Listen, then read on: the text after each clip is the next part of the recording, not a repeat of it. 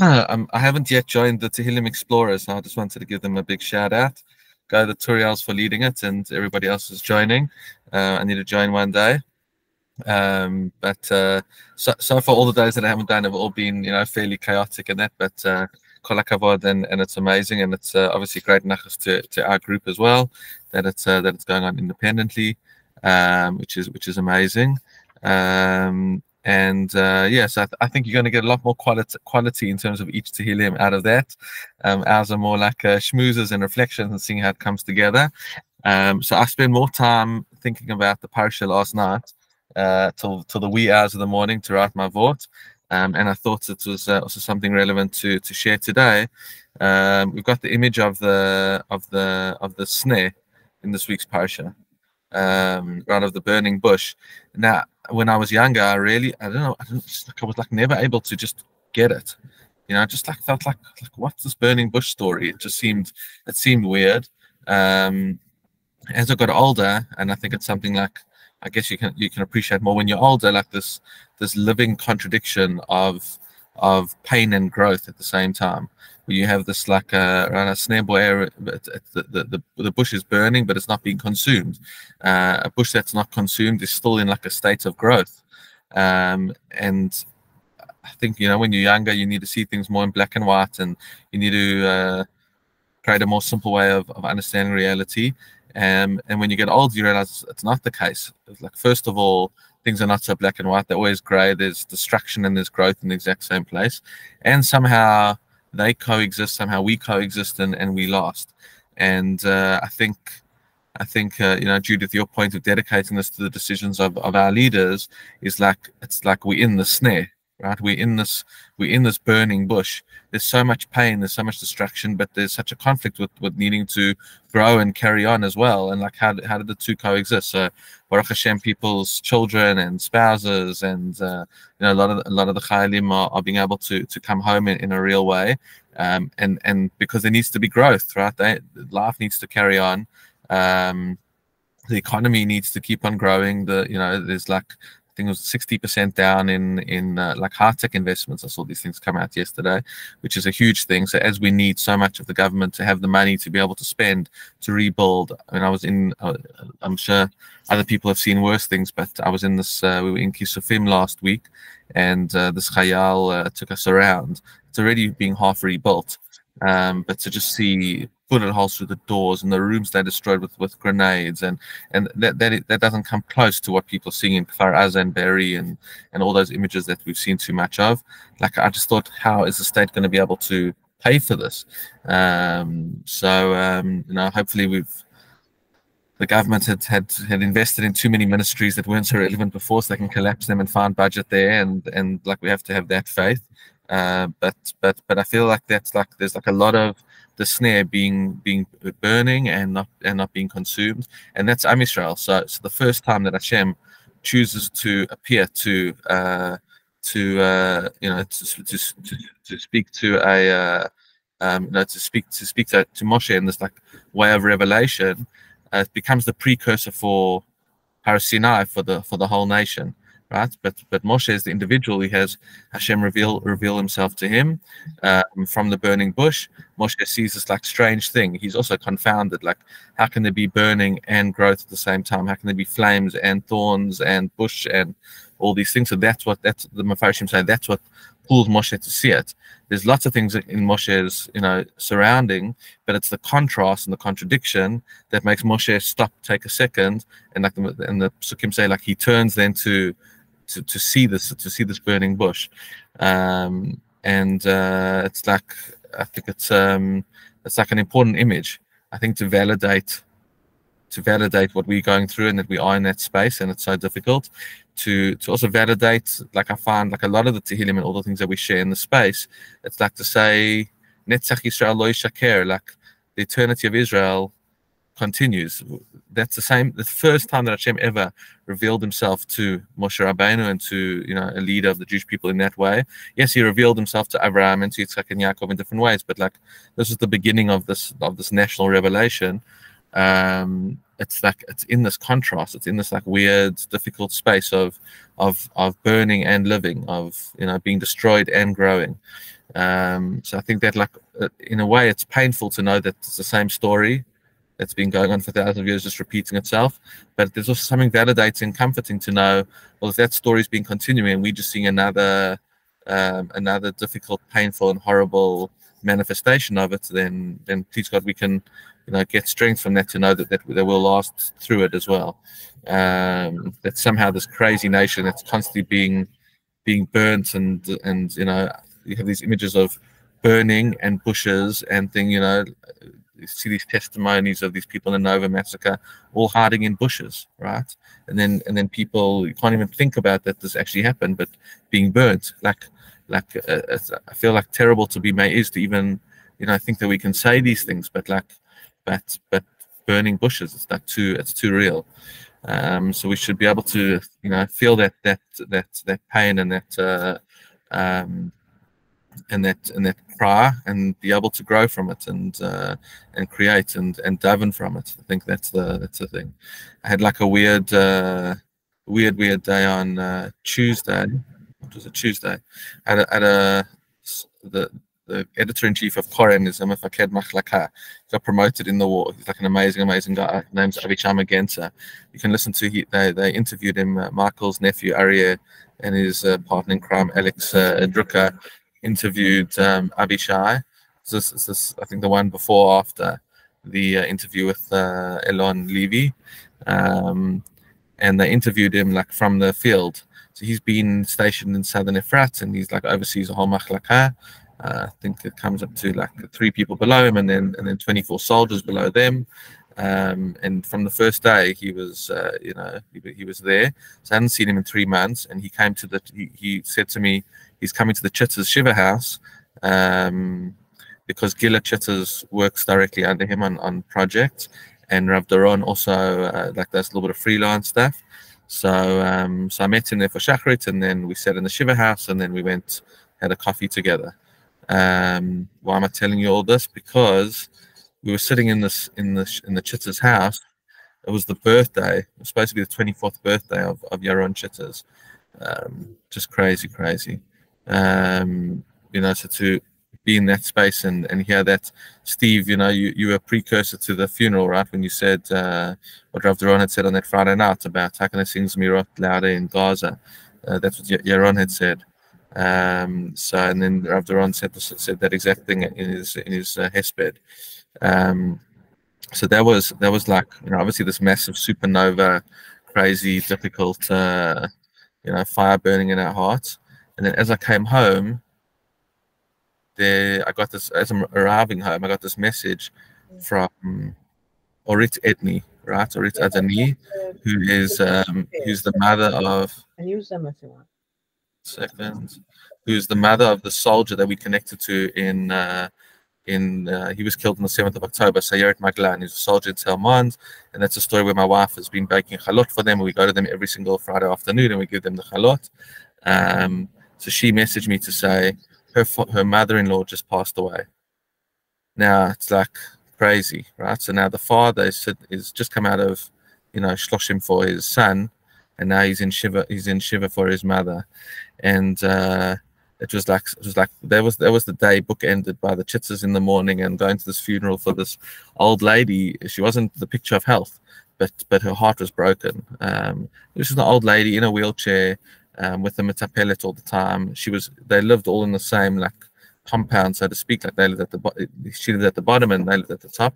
And every Friday afternoon, when we go there, my wife would like hold her hand and give her kisses, and she'd get back these wet kisses, and something that only she can do. Not I can't do that sort of things, but she's got the koach to do that. And this poor mother, like with muffled speech, would like weep about her grandson.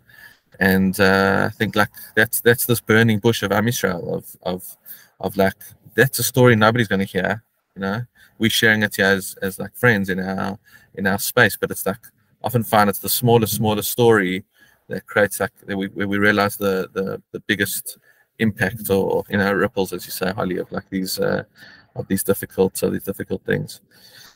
So that's going in this burning bush and all these different contrasts and contradictions, and yes, we want the Memshala to make the right decisions, but they're doing it under fire in a bush.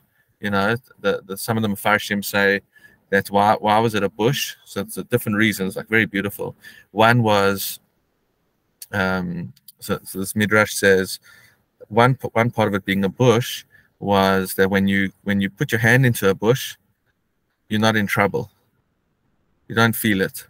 When you try to get yourself out, that's when the thorns hit you, and that's when you realize how much trouble you're in. So in a sense, it's like, there's that momentum of getting involved in having to defend our people in our land, and the craziness of that moment, and the momentum, and the sort of national adrenaline. And now the question is, how do we start like moving out to be in like normal life again? How do we pull our hand out? I think, Judith, that's what you mechavenet to, that thing. So that's the part of the bush. But the beautiful part of what the Mefarshim say, why did Hashem use the bush to appear to Moshe? He says because a thorn bush is like the lowliest, worst thing. Like, you really want to insult someone, give them a thorn bush as a present. Like, it's the worst, growing thing. All of us, B'nai Kiva Camp South Africa, have these images of these devil thorns everywhere. It's like it grows, but it's like, what is it? What kind of growth is it? And Rashi says it straight away. He says Hashem specifically chose a thorn bush because a thorn bush is the lowliest bush, and he wanted to show us that even in the lowliest part of creation, he's there with us. And it quotes the Tehillim of Imo Anochi B'tzara, of Hashem is with us in our tzara. And it says that when Am Yisrael is in tzara, Hashem holds the tzara right in front of him, and he's there with us. And that's why he appears in a burning bush. So there's like, within that picture of pain, there's like this message of nechama and of Hashem being with us. So we should be able to be mitkaven to that and get koach. We're doing this more Kuf Yud Chet. I haven't left much time. I hope that rambling was interesting and helpful somewhat. I'm going to share the screen.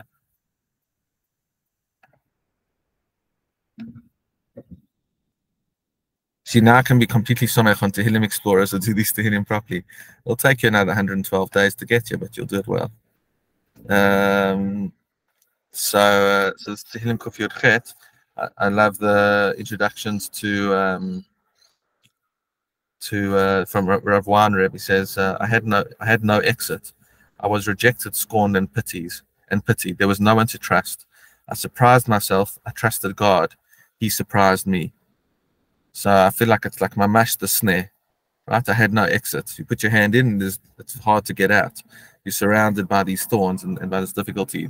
I was rejected, scorned, and pitied. Like I mentioned here, I hope this is publicly recorded. It should get out there how ashamed all of us as South Africans are of what South Africa is doing to Israel, to added rubbish. Might be a platform when someone shows such darkness that there's an ability to show so much light. May that be the only thing that it serves. But like I was rejected, scorned, and pitied. There was no one to trust, right? Stuck in a thorn bush. How are you going to get out? I surprised myself, right? It was a bush. It was growing, even though it was a flame. I trusted God. He surprised me. Right? So we should like open ourselves up to saying, yes, it's on fire, but if you look deeper, you can see it's not being consumed and it's still growing. And then with that trust, Hashem surprises us. Now, the interesting thing in this Tehillim, which as an Amarit that I am, I'm constantly like amazed, is then you're so used to them in Hallel that you don't realize like it's actually all the same Tehillim. Quite amazing. If there's such a contrast between Hodul Hashem Kitov, calling out to Hashem Kilo Lam Chastor, right? Like I have trust in him because his kindness endures forever, keeps on burning, but it's not consumed. Yomar Na Yisrael Kilo Lam Chastor. So that now like the response is Yisrael should say it, and then even more deeper, Yomar Na Veitaron. Kilo Lam Chastor. Then Yomruna Yirei Hashem Kilo Lam Chastor. That Yirei Hashem. Remember a few Tehillim ago we looked at this relationship between Yisrael, Beit Haron, and Yirei Hashem, and we said Yirei Hashem. Rashi says is like the Gamak Tanim Gamak Dolim. That it's like includes everybody, even the Amaretz who come in and call out to Hashem. They see it as Yirei Hashem. Now this is such a contrast for me. I was always like, okay. Because I want to show us like the contrast between calling out confidently to trust Hashem and then Mina Meitzar, that even in the most constrained spaces, we find that he supports us, or like feel that constraint. So we say Mina Meitzar Karatia and Nani B'Merchavia. From Anama Straits, I called upon Hashem, he answered with great enlargement. Meitzar, we know, is the root of Mitzrayim, and Shmot is the beginning of Mitzrayim, not as Goshen at the end of Bereshit, but as Mitzrayim, as the Meitzarim, as the boundaries. And so it's from that place of the constraints and the thorns and being stuck in a bush that we call out to Hashem. He answered with great enlargement, B'Merchavia, in like an absolute expansiveness. Adonai Lilo Ira Maya Seli Adam. I think we're going to just carry on here, but I just wanted to pick up on that contrast of like this confident trust in the beginning, and it's the exact same Perek of David HaMelech. It's the exact same stream of thought as Mina Meitzar Karatia and Ani B'Merchavia, and then all the calling out of trusting Hashem all the way through of Zeh Sha'ar Hashem Tzadikim Yavo Uvo, right? Like we know that the infamy of this pasuk was the goal that the Nazis had to put that on. Is it in Auschwitz or in Auschwitz in the labor camp? Right, where they say all the tzaddikim. It's not. I think it's. I don't know why I think it's feel like it's Treblinka, or Treblinka. I think where there's the gate of Zeh Sha'ar Hashem. I think it's in Treblinka, where they put up this gate where they marched people through out of the train through this gate that says this is the gate of Hashem. All the righteous will pass through it in this disgusting, cynical, insulting way. And through history, these psukim have been different things for us in different ways. But ultimately, Otcha Hashem Otcha ki ani Tani v'Tehillim Yeshua, and now we're singing and calling out responsively when we say these psukim, each one twice, all the way through to Ana Hashem Oshiana. It's like all part of the same stream. When they put the siddur together and they structured it, piece by piece, I feel like we saw these parts as as different, right? Of like feeling the pain, feeling the hope, feeling the pain, feeling the hope, feeling the flames and the thorns, but feeling the growth at the same time. So this is like a real mizmor of like feeling these contrasts, and ultimately with the hope of Hodel Hashem Ki Tov, we end how we started. Kilo Lam Chastol. We're going to continue to thank Hashem and seek out, right, and look beyond the flames to see the growth of the bush all the time. All depends on our perspective in so many ways. Kilo Lam Chastol, because His kindness endures forever. So let's say the Tehillim. Let's just do the names. Say the Tehillim together, and then we'll do the Tefillot. And Judith, because of your bakasha, we'll do Avinu Shebashamayim as well. Okay, so let's say the Tehillim together. 118. Okay, here we go. Feel free to unmute. Okay. Are we doing names first or after? Yes, names. Thank you. Thanks for keeping me on track. Okay, go for it. Sandy, your grandson? That's just, yeah. You're on mute. Sorry, there was mute. There was noise coming. Me, please. Okay, Daniel Ben Riva Zisel. Amen. Susan? Do I still say it if he's not there? Say it. Say it. Okay, Tzvi Yisrael Ben Dvorah Zisel. Okay, we'll be the last time, right? It's good. You should. I think I would say we can still say it for as long as we want to say it. I feel like what these soldiers have been through, what these families have been through, they need refuat nefesh as much as they need refuat guf. So let's dive in for that. Exactly. He's actually in Netanya now for 3 days, doing what they call deloading, like just. So wow. I so you need to feel out that should happen. That should happen in the best way possible. Yeah. Amen. Judith. Moshe Oren ben Yudit, Oriel Yonatan ben Itzriya, Gabriel ben Shoshana, Eitan Eres ben Shoshana, Yonatan Abraham ben Shoshana, Rui Arya ben Shoshana, Merab Chen bat Yudit, Rav Baruch ben Henya, and Yishai Yosef ben Yudit Liba. Amen. Ali? Ariel is also out right now, waiting to see when he'll go back, but I will include his name. Ariel Eitan Ben Henya Shendel, Binyamin Yosef Ben Henya Shendel, Yoav Nachum HaKohen Ben Tzvi Bela, and Feivel Dov Ben Hedilea. Amen. Let me just unpin you. Let's see. Edelman's? Yosef Dov Ben Rinat Rachel. Okay. Anne? Eliashiv is also in Netanya. And Okay. then they go in and out, but different things. So Eliashiv Shlomo ben Rachel Tessia Rosa. Thank you. Michael?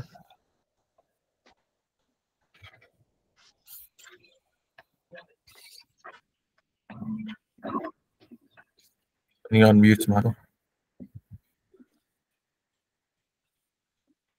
Sorry. Eyal Aaron ben Zahava, Sarah Kamel Bracha bat Zahava. Amen. Steve, anybody you got? Yisha Brian? Yaakov ben Yehudit Leah. Amen. Okay. Brian? That one for Dovi O. Okay. I'm going to say my name's over here. Eitan ben razia Malka, Gil Ben razia Malka, Ariel ben razia Malka, Menachem ben Dani, Yehuda Shlom ben Adasa, Aaron Shlom ben Chaya, Daniel Shimon ben Aviva, Aviel Tzur ben Yudit, and I actually met someone in the tent. And he told me his son is from Gabriel Shlomo ben Surna, I think his name is. Yeah, Gabriel Shlomo ben Surna. Okay. בסדר. אלה תפילות. נראה לי אבינו שבשמיים. Tehillim first. Tehillim. Tehillim. Okay, let's do it quickly because I'm running late. Okay, I'm just going to fly through it so you can all say it. 1, 2, 3. Oops. Modul Adonai ki tov k'olam chasto. Yom hanai shal k'olam chasto. Yom hanai beit k'olam chasto. Yom hanai yireh Adonai k'olam chasto. Min hamet sakarati anani k'merchavia. Adonai lo yirah ma yaseh li adam. Adonai li b'ozra v'ani yireh b'sonai. Tov lachsop Adonai b'fach b'adam. Tov lachsop Adonai b'doch b'nedivim. Tol goyim sabuni b'shem Adonai ki amilam. Sabuni gam sabuni b'shem Adonai ki amilam. Sabuni ki dvarim doachu ka'esh kotzim. The fire of thorns. The fire of thorns in the parasha of the snare. B'shem Adonai ki amilam. דוחה דחית ניתן למפור ואדוני עזרני, עוזיב זרימתיה וישועה, כל רינה וישועה בעלי צדיקים ימין אדוני עשה חייל, ימין אדוני רוממה, ימין אדוני עשה חייל. לעמוד כי אחיה מעשייה, יסוד שענייה ולמעמד לא נתנני, התחילי שער צדק אבבם הודיה, זה השער לאדוני צדיקים יבואו בו. אותך כי עניתני ועתיד לישועה, אבן מעשו הבונים הייתה לראשינה. ראית אדוני את הזאת, היא נפלט בעינינו, זה היום אדוני נגינה ומשפחה בו, אנא אדוני הושיענה, אדוני הצליחנה, ברך טובה בשם אדוני, ברך מכם בית אדוני, אל אדוני וירא לנו איש וחג באבות, שמקרנו מזבח, אלי אתה ועודך, אלוהי רוממך, הוד לאדוני כי טוב, כי לעולם חסדו. And how crazy is that? Ka'esh kotzim, a fire of thorns. That's why I feel like Hashem is, the more we do good, the more he's like, okay, you open up a highway of good, I'll give you channels of light to tell you I'm here with you. You might not keep it Sarah, just like the thing. So please God, that light should cover our soldiers, our chayalim, and our leaders. Okay. I'll fly through the Mishaberach, say Mishaberach, Avatenu, Ramitzach, Yaakov, Yavarech, et Chalet, Vagna, Yisrael, ואנשי כוחות הביטחון, העומדים במשמר ארצנו, והרי אלוהינו מגבול הלבנון ועד ממער מצרים, ומן הים הגדול עד עבור הערבה, בכל מקום שהם ביבשה בריבוע הים, ייתן אדוני טובינו, הקימו אליהם נגיפים לפניהם, הקדוש ברוך הוא ישמור ולהצליח עליהם, מכל שרף וצוקה, מכל נגע ומחלה, ישלח ברכה והצלחה ברוך מעשה ידיהם, ידבר שני תחתים יד שמחת ישועה ותרצחון, יקוים בהם הכתוב, כי אדוני אלוהיכם עליכם, לכם ואביכם נשיעתכם ונאמר אמן. מי שברך אבותינו רמיצח ויעקב, יוסף, משה ושלמה, יברך וישמור בנצור את נדרי, צבא ההגנה לישראל ושבויה, ואת כל אחינו הנמצאים בצרה ושביה ובתוכם, דניאל שימון בן שרון, ואבוש כל הקהל הקדוש הזה בעברם, הקדוש ברוך הוא ימרחם מעליהם ויוצא מחוש וצמא, בתמרשותיהם יתנתק מצוקותיהם ישיהם, ושיביהם מהר לחיק משפחותיהם יודו להם נחסו בנבטב לבני אדם, וקוים בהם בכלל שכתוב, דעה אדוני ישובונו בארץ ציון ברינה, ושמחת עולם הרשם, ששון ושמחה יסיק ונצוק למלאכה ונאמר אמן. אבינו שבשמיים שליש לו וקהלו ברך מדינת שלו שיצמח תפילתנו, הגן לברירת חסדיך, ופרוס אליה שכת שלומך. חזק יזמון ארץ קודשים ואלוהים יהושע ותרץ צחום ותתלם את השלום בארץ וצמחת לעם ישביה. ותחל כל בית שלם בכל הברכות העזות קוצוריהם תוליכם רק מלוצנו נרח ושלהם ישען שמך. הכתוב דבר כמו שעבדך אם יהיה תכך בסגת שמע משם יקבץ חנה לך משם ילכך יבחנה אליך לארץ אשר ישובתך וישב ותבחר ויברך מאהבתך ומל אדוני אלוהיך אלוהיך ואת לבזך להבאת אלוהיך בכל ברכת נפשך למען חייך ויחל לבן לארץ שמך לשמוע ככל דברי תורתך ושלח נען מרב דוד משיח צדקך לקלוט מחלקת ישועתך ובפה באדר גורן וזכר כל שבט ורצך יאמר כל אשר נשבע בפוד נא לשם מלך ומר צור מקום משל אמן סלע. ואחינו